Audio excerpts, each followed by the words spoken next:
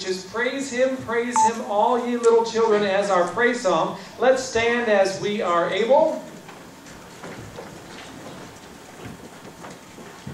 Smile at the person next to you. Smile at the person behind you. And smile at the pastor. All right. Take it away, ladies. Where's our word? Praise Him, all ye little children. God is love, God is love. Praise Him, all ye little children. God is love, God is love.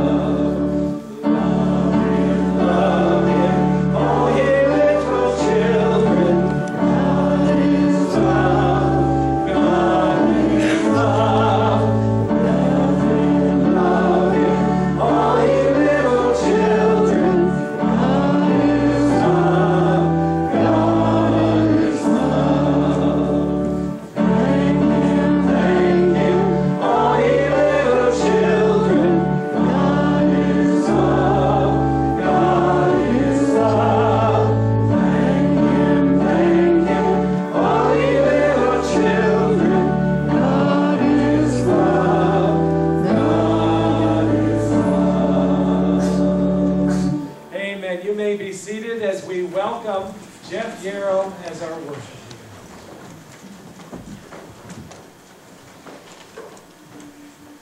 leader. Good morning. Welcome to First Baptist Church on this beautiful Sunday morning. And the first thing I want to do is set the record straight. I've been accused of never being happy with either it rains too much or it doesn't rain enough. The last 2 days it has rained just right, and I'm happy. So beautiful rain it means a lot to the farmers. It means a lot to everybody. And so we're very blessed and very thankful for that. So glad that you could be with us this morning. If you're a visitor this morning, we'd encourage you to fill out the little visitors tab on the edge of the bulletin and put that in the offering plate later in the day so we have a record of your attendance here. And for all the regulars, if we'll pass the red books down into the pew, that would be great too. Well, it's not the 4th of July, but it's the next thing to it. So I thought I had a few things I wanted to say about that. Seems like, for some crazy reason, there's as we get farther and farther away from the founding of this country, there seems to be some question whether or not we were really truly founded on Judeo-Christian values. But I found it only takes about an elementary child's level of research to find out that we indeed were, and how they can say we weren't is beyond me. But let me just share a couple of things from some of our founding fathers and some of our presidents that drive home the point that this is a Christian nation. From Benjamin Franklin, and this was at the start of the Continental Congress, or as they first gathered to talk about our independence. He said, "I therefore beg leave to move that henceforth prayers imploring the assistance of heaven and its blessing on our deliberations be held in this assembly every morning."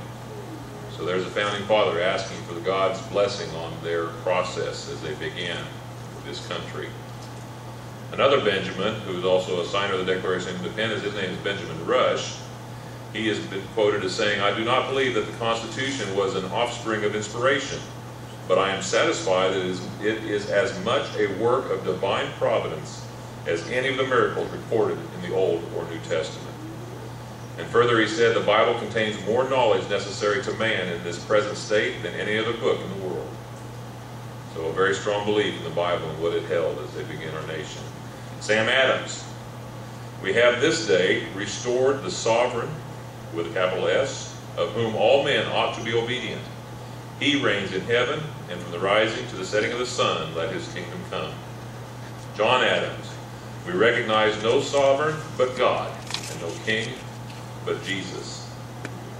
George Mason, who is considered the father of the Bill of Rights for the United States, he's quoted as saying, "The laws of nature are the laws of God, whose authority can be superseded by no power on earth." So if there's any question of what the Founding Fathers thought about this nation and what part God played in it, I think that ought to dispel it. But if not, here's a few from some of our more famous presidents. From George Washington, our first president. The smiles of heaven can never be expected on a nation that disregards the eternal rules of order and right which heaven itself has ordained. The third president, Thomas Jefferson, I tremble for my country when I reflect that God is just and that his justice cannot sleep forever. Now that's a quote that we might say today, but it's interesting to see that even back in Thomas Jefferson's day, they were concerned about God's justice and whether or not we deserve what we get what we deserve. Abraham Lincoln, our 16th president, I am profitably engaged in reading the Bible. Take all of this book upon reason that you can, and the balance by faith, and you will live and die a better man. And you'll see that these presidents come from, as they say today, from both sides of the aisle. Theodore Roosevelt, a thorough knowledge of the Bible is worth more than a college education. And he went on to say, it is necessary for the welfare of this nation that men's lives be based on the principles of the Bible. No man, educated or uneducated, can afford to be ignorant of the Bible. John F. Kennedy, our 35th president, the rights of man come not from the generosity of the state, but from the hand of God. And my final presidential quote is from Ronald Reagan, our 40th president. Without God, there is no virtue because there is no prompting of the conscience. Without God, there is a coarsening of society. Without God, democracy will not and cannot long endure. If we ever forget that we are one nation under God, then we'll become a nation gone under. So some of these aren't necessarily real bright views of our nation, but they do prove that our nation was founded upon Judeo-Christian values, and that our founding fathers and that many of our presidents had a very strong faith in the God and our Creator. And I'll leave you with this one from Patrick Henry. It cannot be emphasized too strongly or too often that this great nation was founded not by religionists, but by Christians, not on religions, but on the gospel of Jesus Christ. Patrick Henry. So as we celebrate this nation on the 4th of July tomorrow, and when you come across people that question, is this a Christian nation or not, this nation was established with Christian values by Christian men. Not perfect men, but by my count, there's only one man on this earth that was perfect. So they weren't perfect men, but they were men of God, and they were Christians, and they recognized that, and that was an important part of the founding of this country. With that, if you'd stand and greet each other with the right-handed fellowship this morning.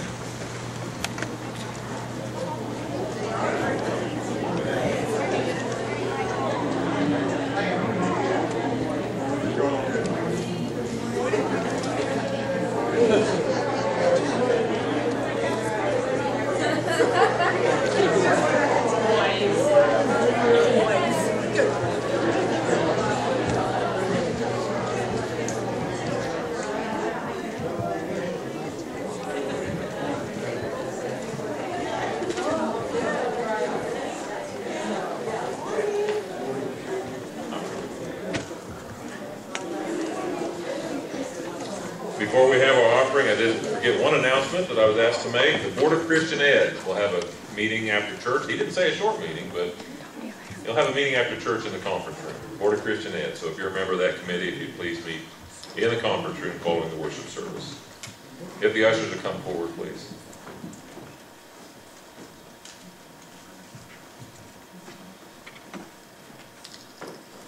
Let's pray.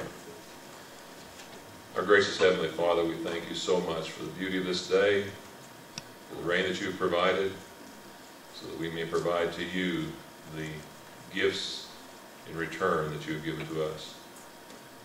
Father, this day, as we think about the many ways in which this nation is blessed, and we are personally blessed, we just pray that we will be good stewards of that blessing and those things that you have given to us, and that we will return them to you, and that you may use those gifts to further your kingdom both here and around the world.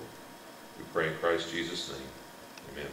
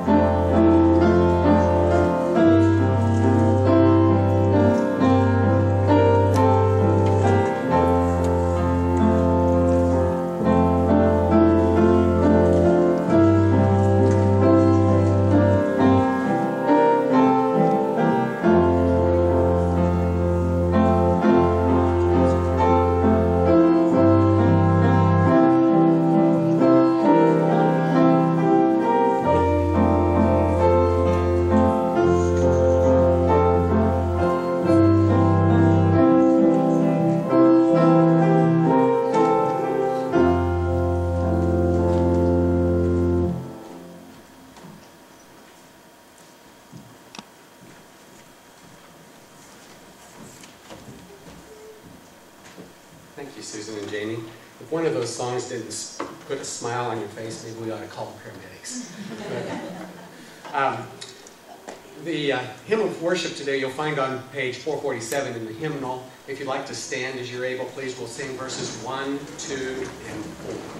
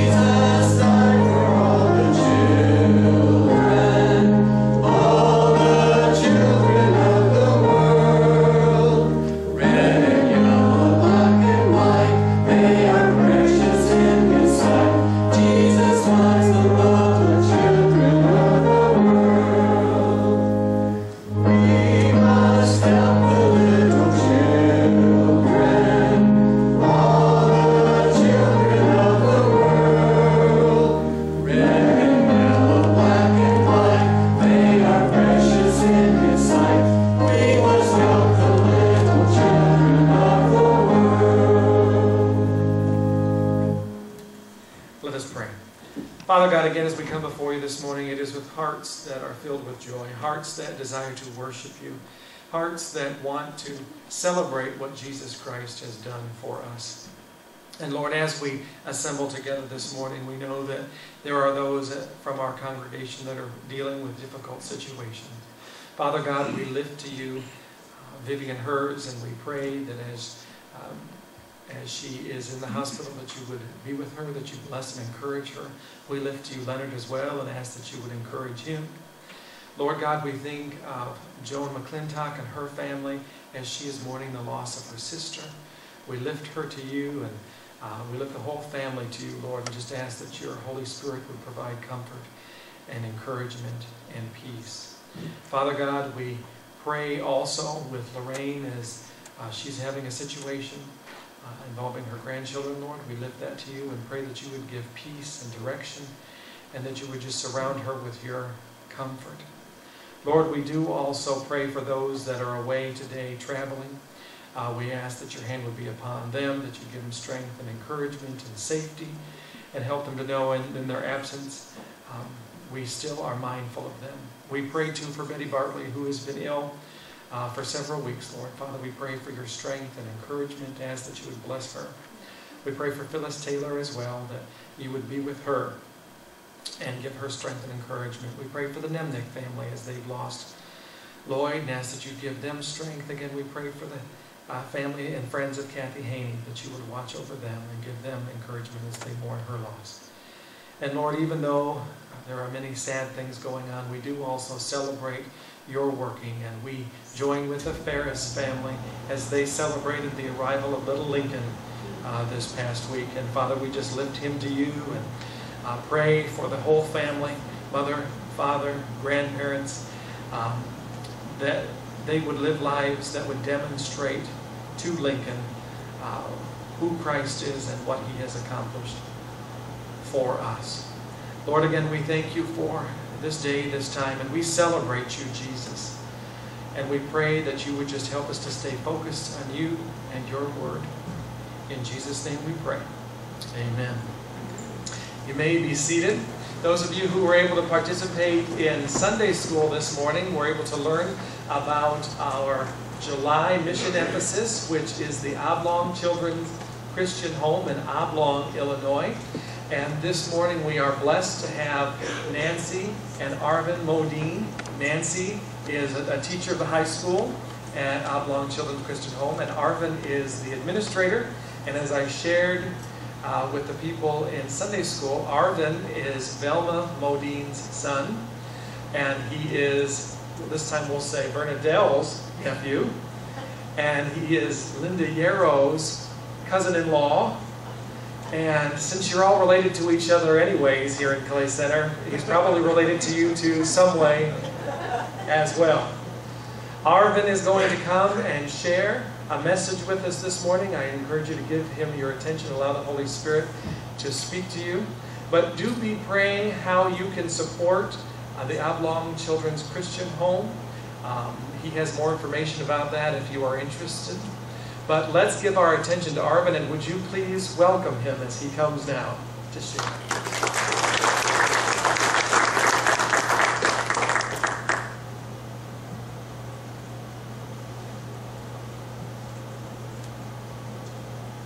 And the children may be dismissed for Children's Church.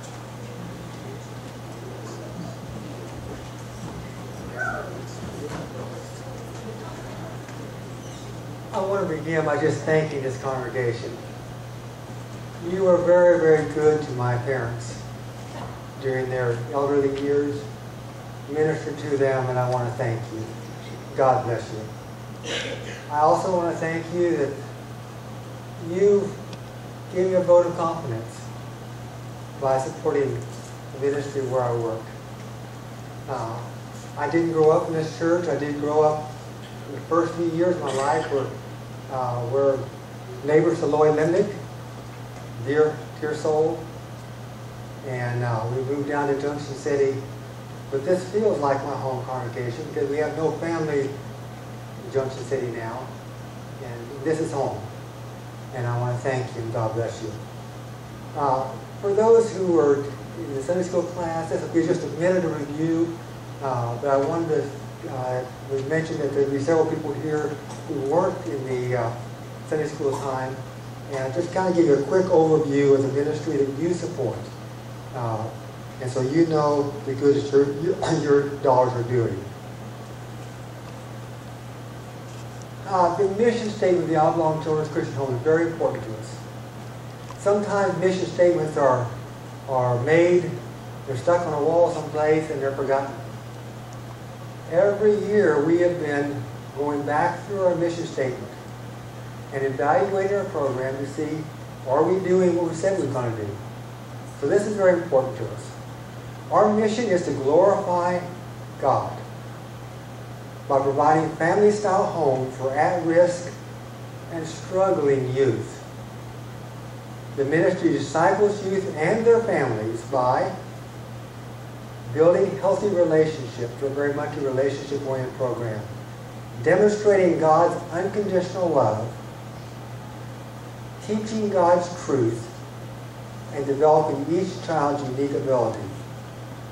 The ministry seeks to reunite the family or prepare the young person for independent living.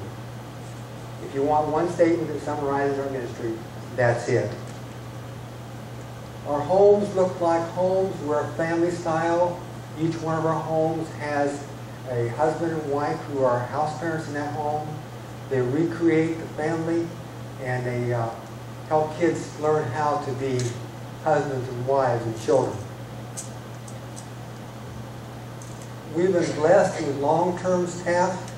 I think this is even a little bit outdated. I think it's all of our staff has now been with us at least 13 years, maybe 14 years. It's been a real blessing to have that long-term staff. We want every kid to know every day that he's loved. That's the very basis of our program. We want him to know he's loved by his house parents and loved by his God. The love alone is not enough. He must also know truth, God's truth. And we see everything that happens throughout the day as an opportunity to teach kids God's truth. We also try to develop each child's unique abilities. During our Sunday school time, we show pictures of kids and what their strength was. Every kid has a strength goal that we try to develop. Now we're going to deal with other goals, anger management and obeying the law and things like that. But as I mentioned this morning, maybe our most important goal is to develop a unique strength of each child. Our goal for 2/3 of our kids is to get them back home, reunite them with the family. Now in that, we're going to be working with the families too. We have what we call Family Development Weekend, 1 weekend a month when our families come to our campus and they get instruction. I say 2/3 of our kids, there's another third of our kids that due to no fault of their own, and maybe not even the fault of the family, just the life situation they're in, home's never going to be ready for them. For those kids, we're going to see them through high school. We may be their home base as they go to college. We will launch them out into independent living. Tristan, I like this picture. Notice the shirt he picked it from my side there. I like that. Tristan just went home last summer. He's in contact with us. His mother's in contact with us. The last letter Mom sent was, when he graduates from high school, he wants to come back and be part of your staff. Sopa spent 8 years at the Children's Home. She was one of our long-term residents, went to Lincoln Christian University, and last month she went to the mission field. Not in the faraway country, it's an inner-city mission field as a missionary to inner-city kids.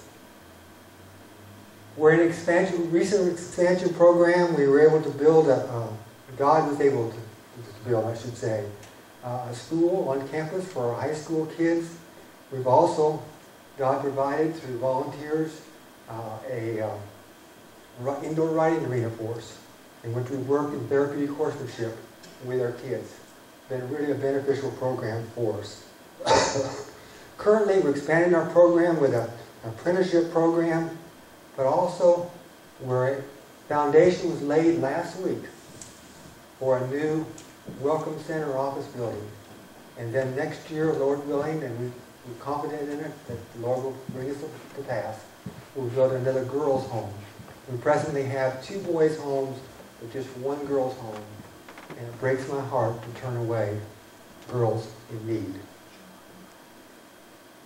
So that's our mission. And I just want to thank you for supporting it. God bless you. Okay, if we go on to the next slide presentation, if you would. And I'll get myself up here too.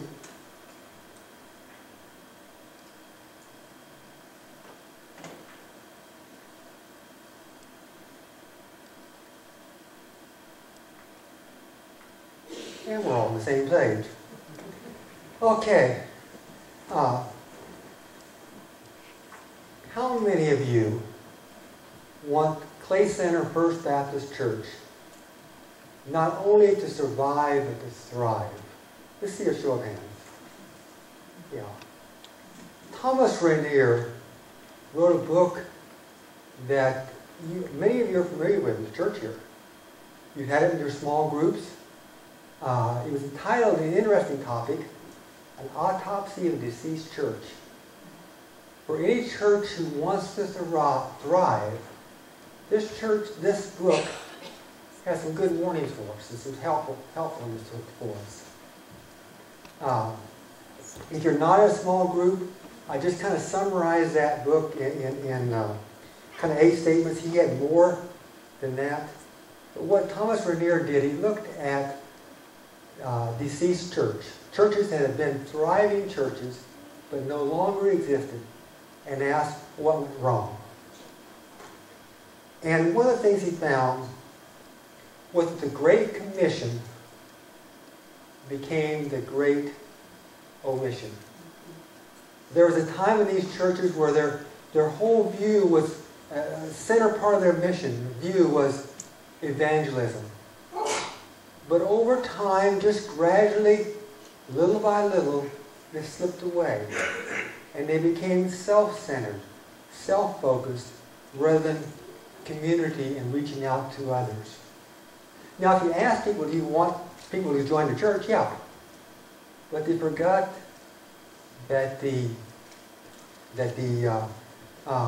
Great Commission had a lot of action words, hard work words. Go, baptize, teach.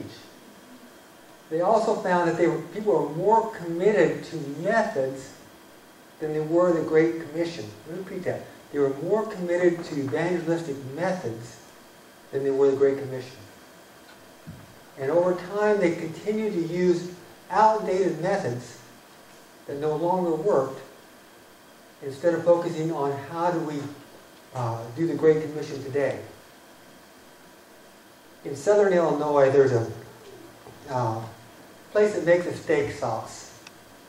And I talked with the founder of that organization. One of the things he said, if we marketed our steak sauce the same way we did 20 years ago, we'd be out of business. And he had 2 bottles of steak sauce.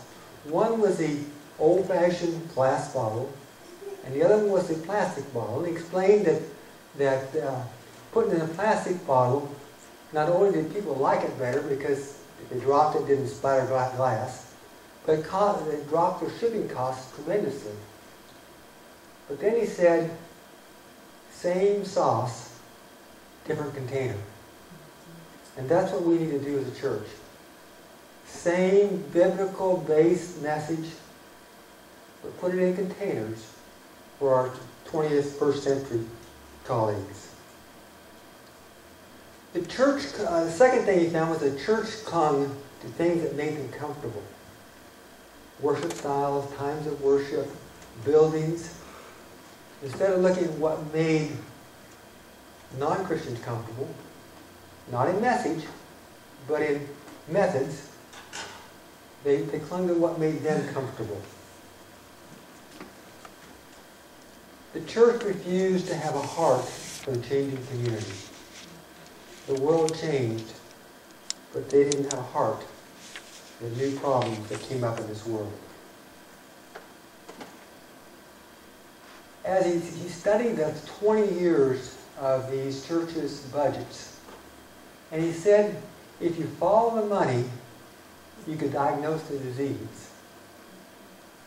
The budget turned inward. Whenever there was a financial shortfall, the first thing to go was community and world outreach. And the budget turned inward. Now, it wasn't a financial problem. It was a heart problem. And a church cannot long exist with a heart turned inward. It's true of a children's home too. That heart has to be there. Pastoral tenure decreased. Now, there were a few exceptions to that. There were a couple of exceptions where they had long-term tenure, but he made a terrible indictment. He said that people with long-term tenure in a dying church tended to choose avoiding conflict over life in the church. In other words, when they tried to make changes to reach the community, and there was any conflict, they pulled back and chose the death of the church. Typically, a new minister would come, stay a few years. When they came, there would be an emphasis, a new hope. But as soon as the ministry began to make changes to reach the community, there was resistance. The minister became discouraged and left in these churches. Prayer became ritualistic, routine, and lacked passion. They quoted one person in there who said there was a time when prayer was central to all I did. There was prayer before the worship services, prayer meetings, prayer for many times. But then tears welled up in his eyes. And he said, then we began to making prayer just routine. And then we began to die. There were fights over physical facilities.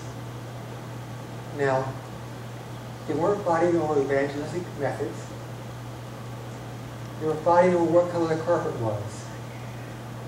Some areas of church became more sacred than Christ himself.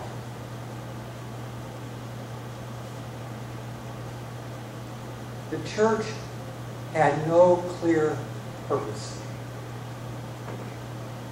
And this is a warning to a children's home too. In Indiana, there was the leading children's home, one of the leading children's homes in the nation. I said was because it no longer exists. I asked the final administrator what happened. And he said we began to take state aid. And with state aid came state rules. And we had to cut back on ministry. We had to hire non-Christians.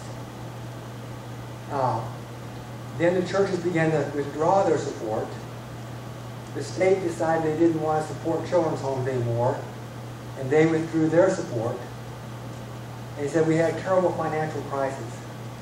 But then he added, but Arvin, the real crisis was not financial. Along the way, we lost our ministry. And when we lost our ministry, God judged us and God closed us. Moving on, we're going to take a hard right turn now. The next slide here. This has been kind of negative, okay? But I want to look this morning at an antidote for the deceased church, for the church that would move that direction. Particularly an antidote for the Great Commission becoming the Great Omission. It's what every Christian, next slide if you would, what every Christian member can do to create a growing church. Now, I've looked at a number of different evangelistic ways, methods, and quite frankly, I've tried them and many of them don't fit me. I think there are people who are particularly good looking and not, and have particularly good social skills, who can walk up to a complete stranger and say, if you died tonight, would you be sure you're going to heaven? And if you're one of those people who can do that, do it. When I do that, people run.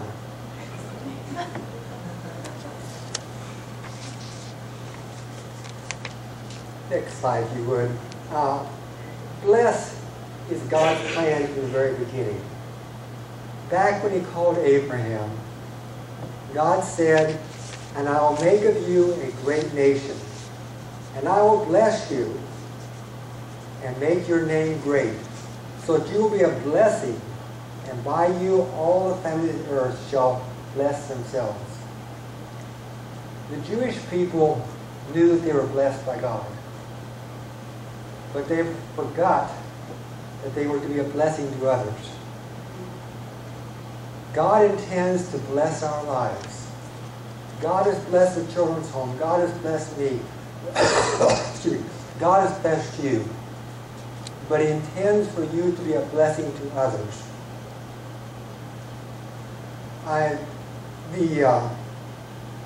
Basing this sermon on a booklet by Dave Ferguson, and it says 5 simple practices for changing the world. Now, while the practices are simple, I found the implementation hard. I'm in a unique position in that I get to make one sermon and practice it about 30 times as I go to different churches. And I don't know how your minister come up with a fresh sermon every Sunday. I couldn't do that. But I decided about 6 months ago that I would preach this sermon, but I wanted to try it out first. And as I tried it out, I found it difficult. I found that I had to be really committed to 2 greats. The next slide there has that. The Great Commission, or the Great Commandment, I should say, first of all, to love the Lord your God with all your heart, with all your mind, and all your soul, and your neighbor as yourself. Bless is not something you can just tack on to a selfish lifestyle. And the Lord's still working on me on that one.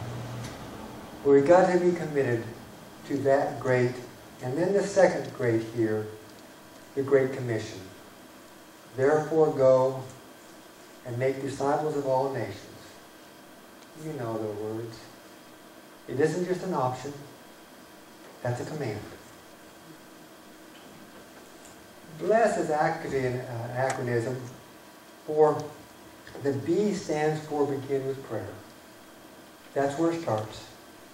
I am asking each one of you to begin each day by asking God to give you divine appointments.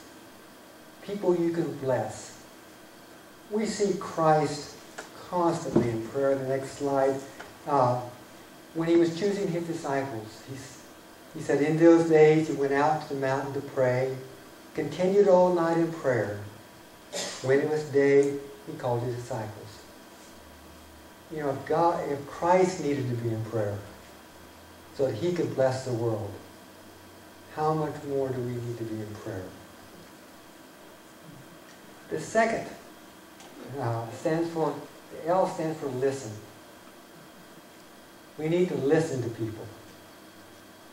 In my office, I have an office manager who just, when people come, whether it's kids or staff members, they always want to share with her.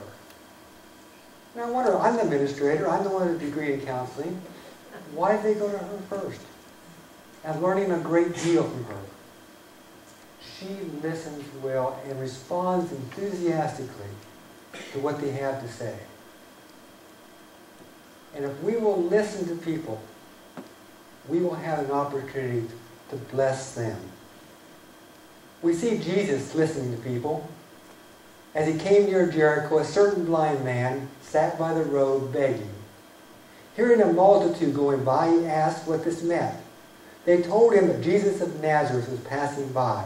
He cried out, Jesus, you Son of David, have mercy on me. Those who led the way rebuked Him, that He should be quiet. But He cried out all the more, you Son of David, have mercy on me. Standing still.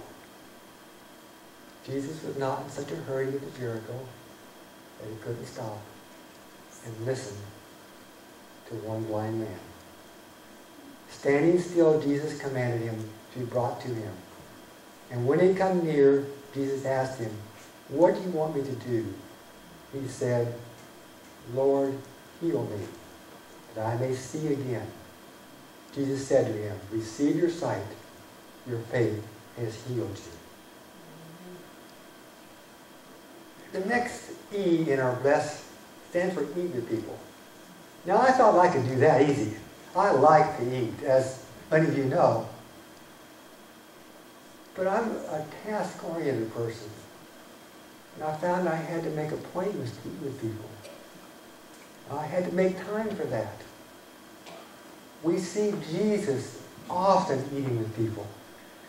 There's something special about sharing a meal with somebody that opens the doors. We see in Matthew 9, 10 to 13, as he sat in the house, behold, many tax collectors and sinners came and sat down with Jesus and his disciples. When the Pharisees saw it, they said to his disciples, why does your teacher eat with tax collectors and sinners? When Jesus heard it, he said to them, those who are healthy have no need for a physician, but those who are sick. We need to make time for people. Eating with people is just one way. I think it stands for a broad area. Too often, we as Christians get in our holy huddles, and that's all we do is go from one huddle to the next. Can you imagine a K-State football team who huddled up and went to the line of scrimmage, then called timeout and went back to the huddled up again, and then went back to the line of scrimmage and called timeout again and huddled up again? The fans would soon be yelling, boring. And it wouldn't be long before the players would be yelling, boring. And the coaches would be saying, boring. We need our holy huddles. I'd encourage every one of you to be in a small group. I think that's the way we grow very often, is in small groups. But we need to go beyond our small groups and touch the lives of people. I'm 1 to 3 years away from retirement. And Nancy and I decided to take money out of retirement, and we needed to get, since we didn't have a lot of money for retirement, we needed to produce as much income as we could. So we began to buy a few rental houses. And my first thought was I wanted to rent to Christians. I thought they'd be better renters. But that wasn't God's plan. God's plan was for us to touch hurting people. And I want to be the very best landlord, but I want to be a lot more than that. I want to be their person who listens to them when they're hurting. Who serves them when they're in need. And we've had some of our renters start attending church. Not real regularly yet, but every time there's a special church event, our renters get invited. And they come because they know we care about them.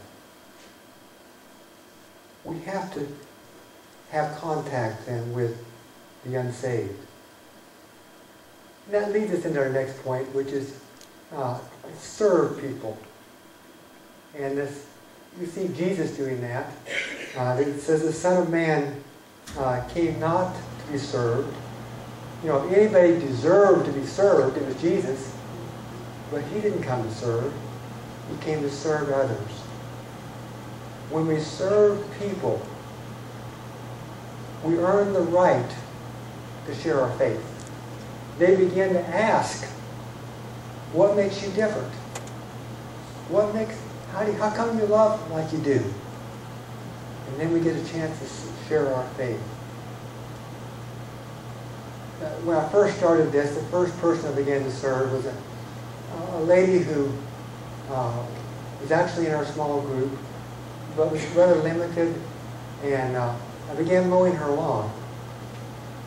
And it wasn't long before she would call and say, she wouldn't ask, can you come and mow my lawn? She'd come and say, when are you going to come and mow my lawn? And I was first kind of taken back by that. But then I realized it was good for me. Because I wanted people to say what a good person I was. And God just wants me to serve people. And let Him have the glory. Let us serve those hurting people out there. And then the last S in bless is share your story. discipleship. Share what God's done for you.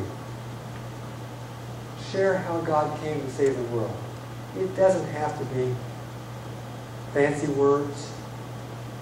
Just share God's walk with you. And people will listen. St. Francis of Assisi said, preach the gospel at all times, and when necessary, use words. 1 Peter 3:15 says, always be prepared to make a defense to anyone who calls you to account for the hope that's within you, yet do it with gentleness and reverence. If you are praying for those divine appointments, if you are listening to people, if you're eating with people, if you're serving people, they're going to ask you about your faith.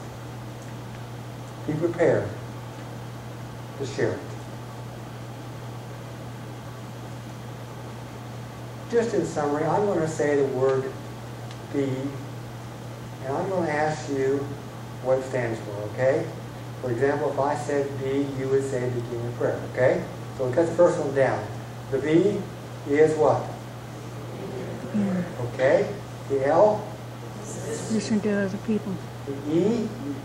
Eat with people. The first S? Share with people. The Serve second people. S? Serve people. Share with Thank you. If you need this reference, I have an extra copy with me. It's a free download on the internet also. I'd just like to conclude by saying, may God bless you as you are a part of God's plan to bless the world. May First Baptist Church continue to be a blessing to the world until Christ returns. God bless you all.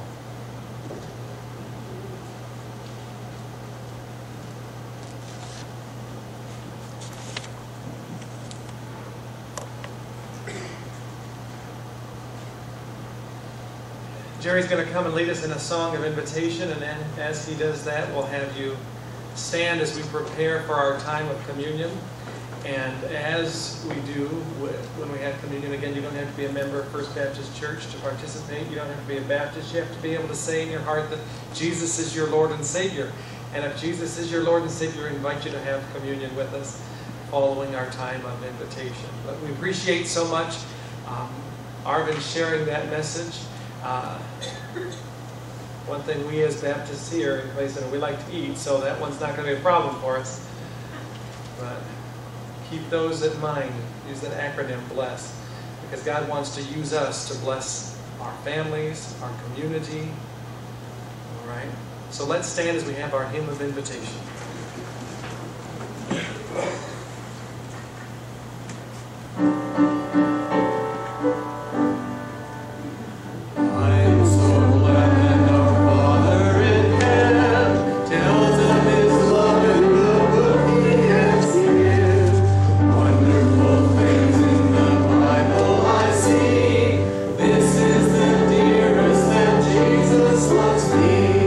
I'm so glad that Jesus loves me.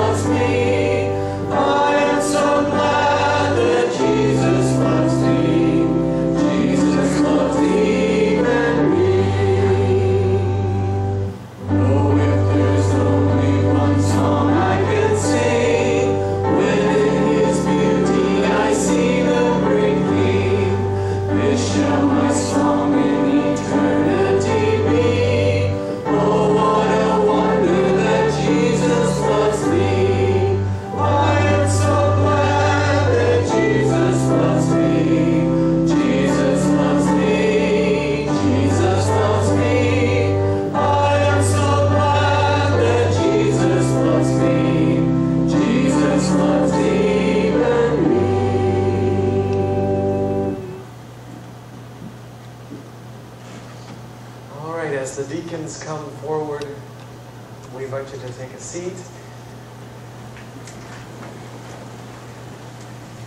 Mr. Wynn is going to offer our communion prayer. And Danny, if I could ask you, would you mind saying a prayer for Arvin and Nancy and their ministry, and Oblong as well? We'll say a prayer for them before we have our prayer before communion. Sure, thank you. Let's pray. Father, we do lift up Arvin and Nancy.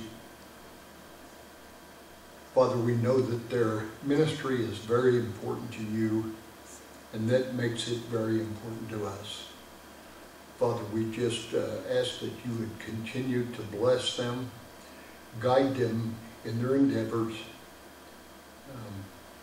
as they seek your will in this ministry for children. Father, we know that you love them and they love serving you. So we ask that you bless that special ministry. Father, as we come to you this morning to this communion table, we come to remember your broken body as we take the bread and the cup. But Lord, also we come to remember you and your love for us. We remember your patience, your kindness, your everlasting omnipotence in this world. We remember your power and your glory. Father, we seek your face today as we come to this table. We just ask that you find us worthy.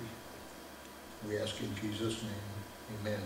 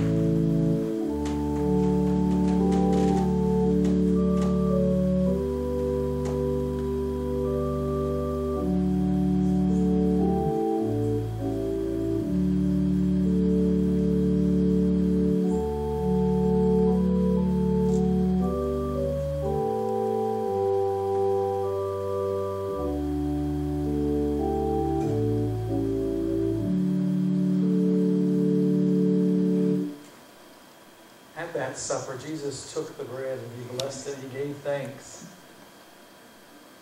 And then he broke it, and he said that that bread represented his broken body. And we think about the different things that Jesus went through, the different ways that he suffered for us. And then we sit in our air-conditioned pews, making sure that services are at convenient times, talking about activities that we can try to fit into our schedules. When we think about brokenness, we need to think about it in our own lives, breaking down the walls that we put up, setting aside those things that really aren't that important eternally. You know, the message this morning about being a blessing, you know. Think about all the things we could have done this past week, but we didn't have time to do it. All the people we could have blessed, but we had something better to do. All the ways we could have shared Jesus, but we just never found an opportunity. You know, sometimes my kids will say something to me, and they'll say, oh, well, I couldn't do it, or I didn't do it, or this, that, and the other thing. And I'll say, well, aren't we glad Jesus, when he was going to the cross, Jesus didn't say, oh, you know, I got something better I could do today. As we hold this tiny little piece of bread this morning, let us remember what it means, what it signifies. But then also, let's take it like it really matters, because it does. Let's remember what God calls us to do, and let's put him first in our lives. And put these people in our lives that we know that don't know Jesus, put them first, make them a priority, because they are. Let's pray. Father God, we thank you for this opportunity to remember what you've done through Jesus. And we pray that as Jesus' body was broken for us, that we would allow you to, again, break our hearts for the people of this community. That we would take the time, we would make the time to be a blessing, because people need the Lord. In Jesus' name we pray. Amen.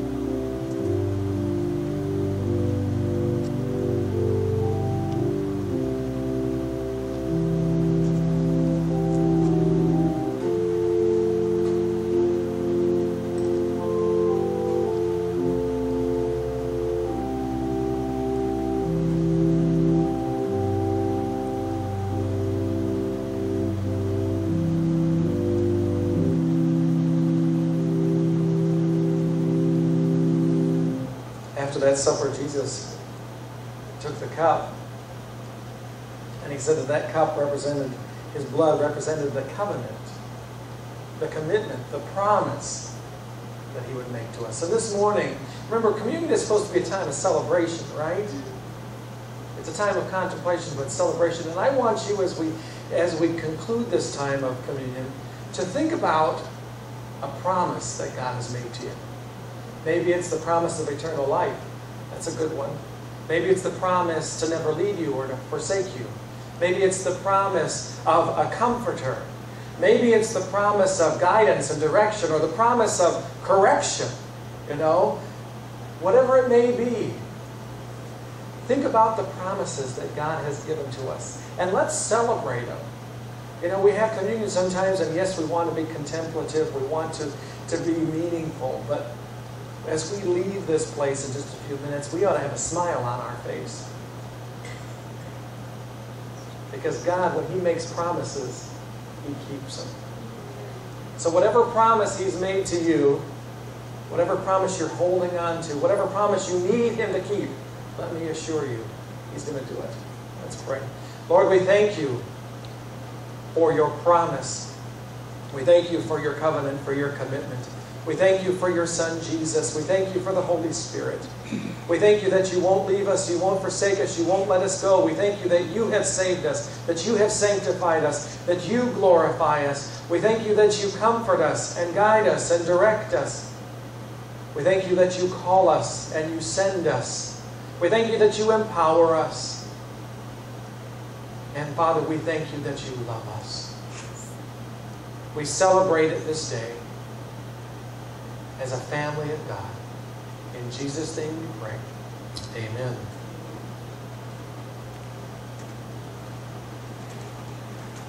Now, as you're able, if you'll stand and grab the hand of somebody next to you, and we're going to just sing the chorus of that song. I'm so glad I'm a part of the family of God. But only sing it if you mean it. I'm so glad I'm a part of the family of God. I've been washed in the fountain, cleansed by His blood. Join heirs with Jesus as we travel this side. For I'm part of the family of God. Amen. Father God, we ask that You would go with us as we go to our homes or other destinations. Again, we thank You for the message that You have given to us, that Arvin has spoken. And we desire to be a people that will be a blessing to our community, to our family, to our nation, to anyone to whom You call us.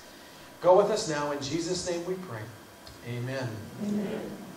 Amen.